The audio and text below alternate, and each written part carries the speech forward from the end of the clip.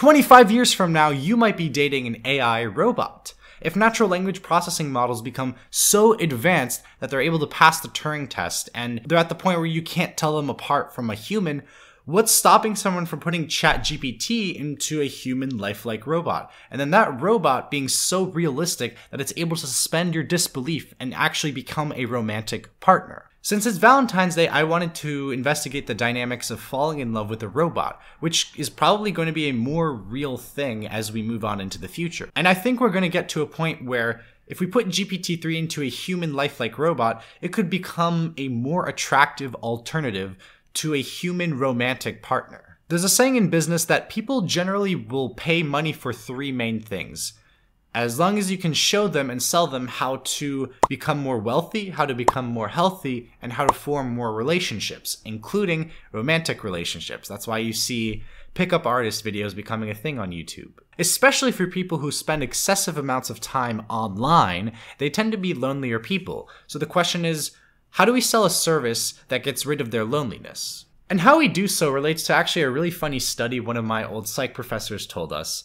It involved a male jewel beetle and how it mistaken a bottle cap that was especially really shiny for an actual female beetle. And to quote the article, he tried to mate with it so vigorously that he freaking died trying to copulate in the hot sun. And so our goal is to sell you the right bottle cap, but the caveat here is that you don't want a romantic partner, especially in the long term, to be a servant to you. That would get boring quickly, especially if they just agreed with everything you say. A romantic partner should be able to say no to you and be able to have imperfections that is part of what makes us love them. If you were given the most perfect person for you, there's chances are you wouldn't actually love them because you'd get bored of them. It'd be too easy to love them. I think people generally want some kind of struggle in a relationship. That's part of what makes them exciting, especially given the fact that your partner could leave you at any moment means that you have to continually improve yourself, otherwise they'll leave you. And how we program that into an actual natural language processing model, that's going to be more involved with the prompt design and prompt engineering. And it shows that love is not easy, it's a challenge, but what is love? Baby, don't hurt me. In this context, I'll define love in three main layers. You have the friendship layer. Obviously, you need to be friends with this robot. You need to have things to talk to. You need to have an emotional attachment underneath that, which kind of is the main meat and the main driver of your love with them. But then at the lowest level, you also need to have some kind of intimacy that you can only share with them. And replicating this intimacy with the robot is it's a very weird thing to talk about, but I think is with a lot of online services, it's becoming more and more of a real thing. A chatbot with a GPT backend could easily be customized to have conversations with you that make it fall in love with you, especially with the right prompt design and feature engineering, as well as it learning from your preferences. It could easily be customized to fit most of your preferences, but just enough of your preferences so that it disagrees with some of them to make things interesting. The Uncanny Valley is a dip in empathy that we feel towards a character the more realistic they become, until they become so realistic that they're indistinguishable from humans. But as animatronics are becoming more realistic, we're probably about here in the curve and are slowly and surely overcoming the dip. And as we see CGI in movies become more and more realistic, the Uncanny Valley is easier to overcome as we're better able to connect with these digital holograms and robots. Especially for natural language on the text side, since text has less data than the visual picture, text is easier to trick and probably has a much less steep uncanny valley, and therefore is easier to trick someone into thinking it's a real human. If we already have access to robot pets, then what's stopping us and what's so hard about replacing a human?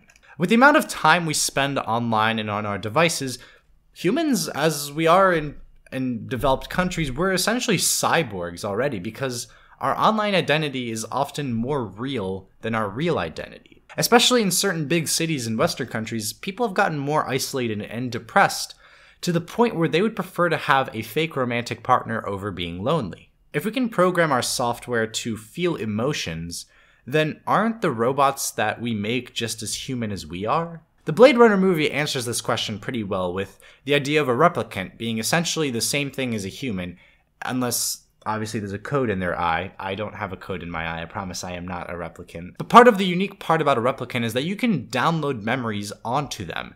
And those memories are real memories, and that gives them emotions. So therefore their emotions are also real.